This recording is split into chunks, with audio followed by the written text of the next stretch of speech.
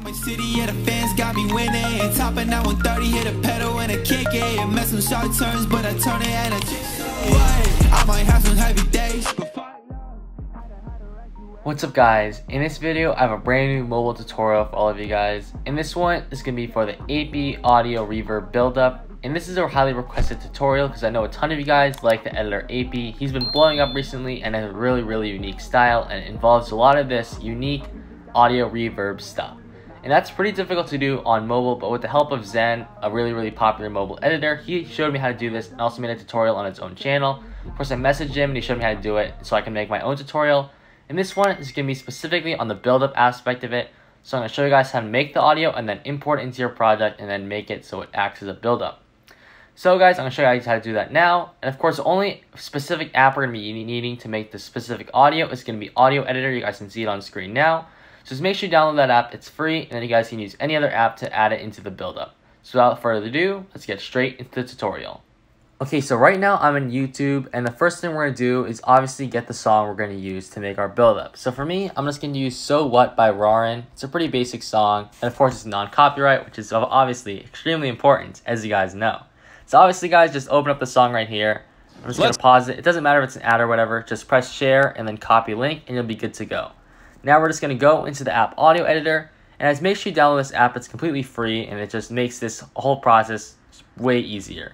So of course, since it's free, we're going to have to deal with some advertisements and all that stuff, but let that all go and just press not now or whatever. And then it should say if they found an audio because it was detected on your copy and paste board. That's what happened when we copied and pasted the link from YouTube. So just do that, press OK, and it should import a new project for us to use inside of here. Let's just let it wait and let's see what happens. So tired of waiting in long car rental lines? Grab this ad. So you guys just saw that did bring up a new project. Since there are ads, of course, it's a free app.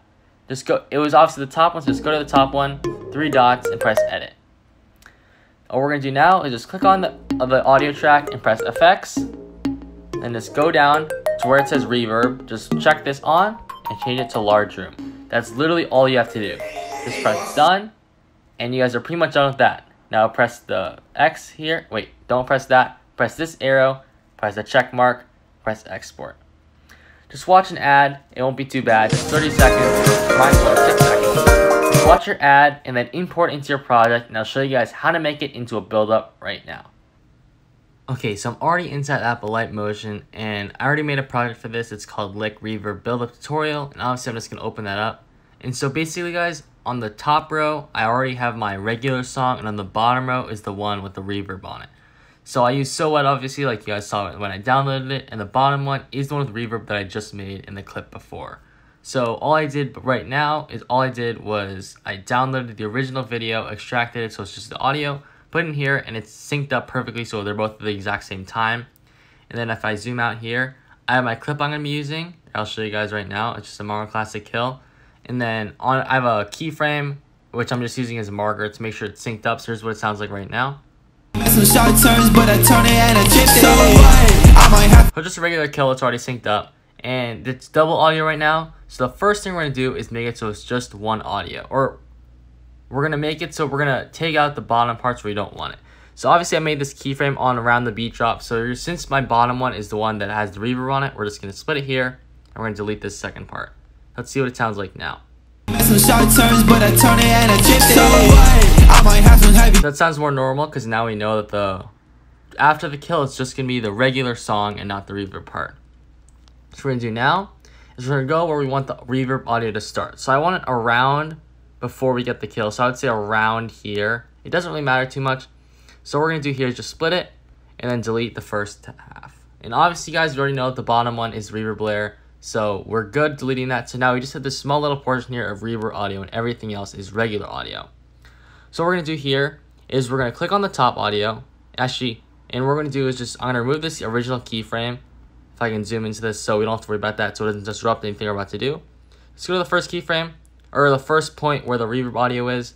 Just add keyframe right here, go a little bit forward, and just make this 0.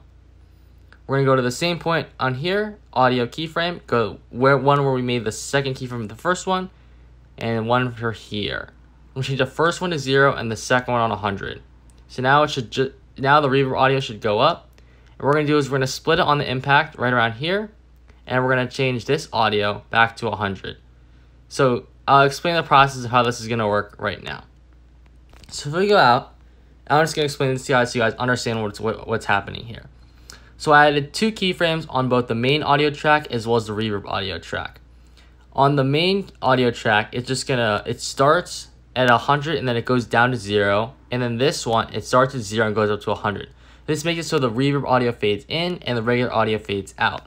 And then oops, I did not mean to do that. And then since I cut it here, right on this first keyframe, it should go back up to regular volume for the regular track. So let's hear what it sounds like now. Obviously guys, it can be executed a lot differently. It's all personal preference. If you guys want to fix it up a tiny bit, just extend this audio out a tiny bit, a little bit more, add a keyframe there, go to the beginning, add a keyframe, change this to 0, just so it's not instant, it's just a very small fade. And obviously guys, I obviously recommend making the reverb audio a little bit longer, but it's all personal preference like I just said. And yeah, so this is like the basics of how to make your reverb audio build up. There's a lot of customization you guys can do with this.